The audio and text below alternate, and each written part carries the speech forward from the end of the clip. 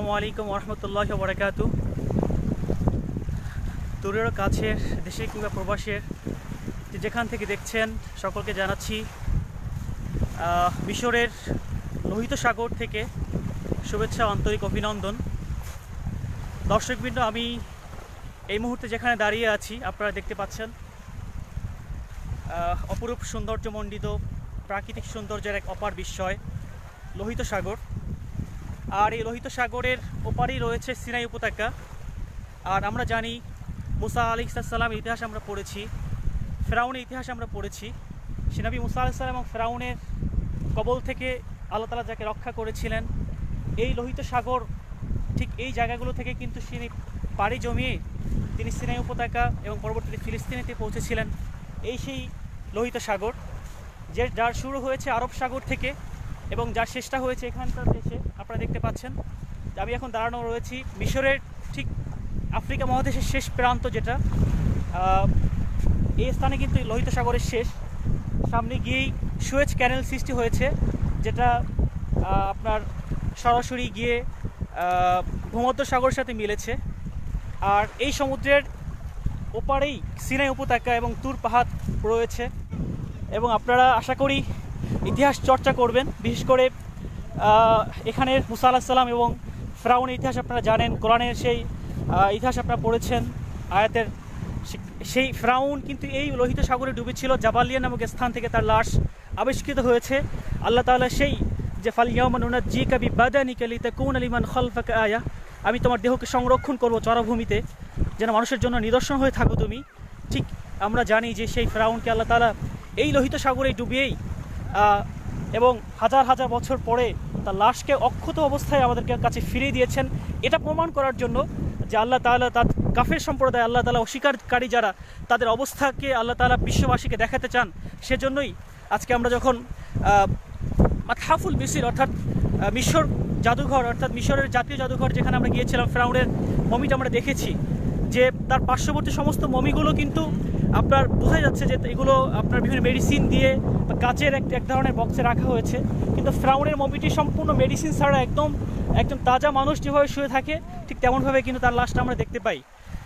তো এই সেখান থেকে প্রমাণিত হয় যে আল্লাহ তাআলার মহত্ব, আল্লাহ তাআলার বিরুদ্ধে যারা জেহাদ ঘোষণা করে বা যারা প্রভুত্ব নিজেকে দাবি করে, আল্লাহ তাআলা তাদের নিদর্শন আল্লাহ তাআলা কেমন দেখান, যেটা আমরা দেখতে পাচ্ছি ইতিহাসের পাতায়।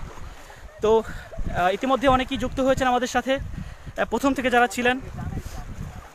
তো আমি আপনাদেরকে আবারও অভিনন্দন জানাচ্ছি।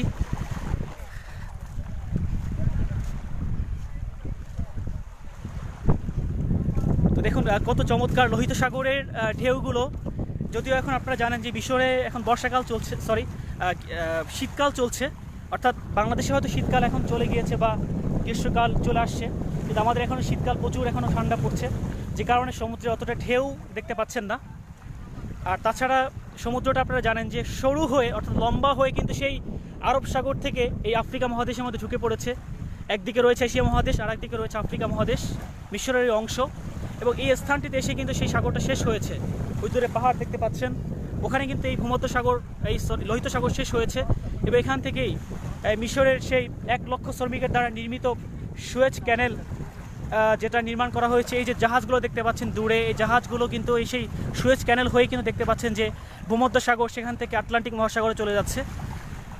তো এই সুয়েজ ক্যানেলের দৈর্ঘ্য ইতিহাস সম্পর্কে আমি গত বুরসাইদ যখন গিয়েছিলাম আপনাদেরকে দেখিয়েছিলাম, আমি পোস্ট দিয়েছিলাম বা সেখানে আমি লেখালেখি করেছিলাম যে এই সুয়েজ ক্যানেল যেটার মাধ্যমে আগে সমস্ত আফ্রিকা মহাদেশটি ঘুরে আসতে হতো, কিন্তু কিছু সময়ের ব্যবধানে মাত্র যেখানে বছরকে বছরের সময়, যেটা অল্প কিছু মাসের দ্বারা, যেখানে একটা জাহাজকে এই ভূমধ্য সাগর পাড়ি দিয়ে ভূমধ্য সাগর থেকে লোহিত সাগর পর্যন্ত সুয়েজ ক্যানেল নির্মাণের মাধ্যমে কিন্তু তারা আজকে লোহিত সাগর আসা সম্ভব হয়েছে। এবং এই লোহিত সাগর হয়ে কিন্তু সরু পথ বেয়ে একদম সোজা অনেক দূর পর্যন্ত গিয়ে সেই আরব সাগর থেকে শুরু করে সে আমাদের আটলান্টিক, আমাদের ভারতীয় মহাসাগর, এবং সেখান থেকে আমাদের বঙ্গোপসাগরে যে কোনো জাহাজ পৌঁছে যায়।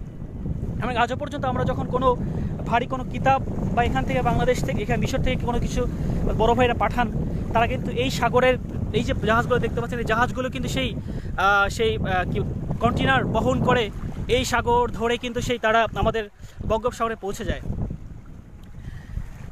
আমরা এখন রয়েছি লোহিত সাগরে, যেখানে ফেরাউন, আমরা জানি যে ফেরাউনকে আল্লাহ তাআলা ডুবিয়ে তার জাতিসহকে ধ্বংস করেছিলেন, এবং এই লোহিত সাগর পাড়ি দিয়ে মুসা আলাইহিস সালাম তিনি ওই যে ওপারে পাহাড় দেখতে পাচ্ছেন, ওটা হলো সিনাই উপত্যকা, সিনাই উপদ্বীপ, অতুরি সিনিন যেটা কোরআনে বর্ণিত, সেই সিনাই উপত্যকা, ওই যে পাহাড়গুলো দেখতে পাচ্ছেন এখানে পৌঁছে গিয়েছিলেন। এবং এই লোহিত সাগর থেকেই পরবর্তীতে ফেরাউনের সেই লাশকে আল্লাহ তাআলা মানুষের জন্য উন্মোচন করে দিয়েছিলেন জাবালিয়া নামক স্থান থেকে। এখানে দেখুন কতটা স্বচ্ছ পানি। আমরা একটু সমুদ্রের একটু গভীরে যাওয়ার চেষ্টা করি। এখানে একটা পাথরে বিচ এবং বালুগুলো দেখা যাচ্ছে, নিচের পানিগুলো কত স্বচ্ছভাবে দেখা যাচ্ছে, দেখতে পাচ্ছেন। প্রচণ্ড লবণাক্ত পানি এখানে এরিয়াটা। ওই যে দূরে জাহাজগুলো হয়তো আপনারা দেখতে পাচ্ছেন, এই জাহাজগুলো কিন্তু এই যে আপনার সুয়েজ ক্যানেল হয়ে ভূমধ্য সাগরে চলে যাচ্ছে এবং সেখান থেকে আটলান্টিক মহাসাগরে চলে যাচ্ছে।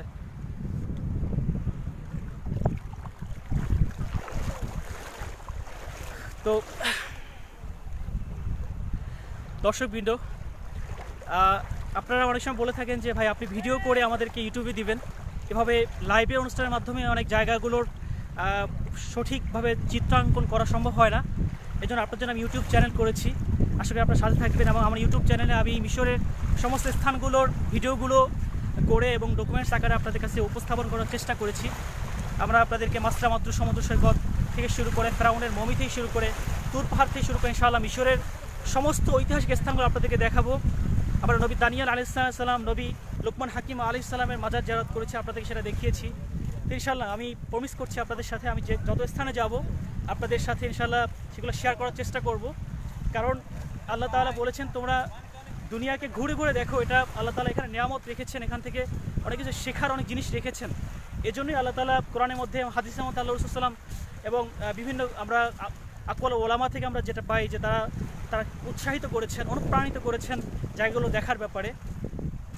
আমাদের নুরুল ইসলাম ফারুকী রহিমাহুল্লাহ, যিনি সমস্ত জায়গাগুলো ডকুমেন্টারি করেছেন কাফেলা অনুষ্ঠানে, তো তার আসলে এটা দেখেই আমার অনুপ্রেরণা ছোটোবেলা থেকে যে মিশর সহ ফিলিস্তিন ভূখণ্ড, জেরুজালেম এবং ইসলামিক যতগুলো কান্ট্রি রয়েছে সেগুলো ঘুরে ঘুরে দেখার। তো দোয়া করবেন।